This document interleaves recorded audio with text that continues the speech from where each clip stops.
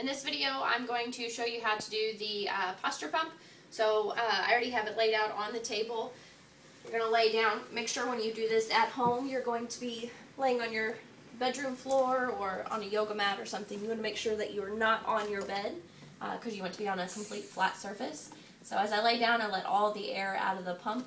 You're going to put this down at the base of your neck, and you want to check your sides here. Make sure that you're even on both sides, and your shoulders should be touching the top of this. This is going to strap down over your forehead, like so.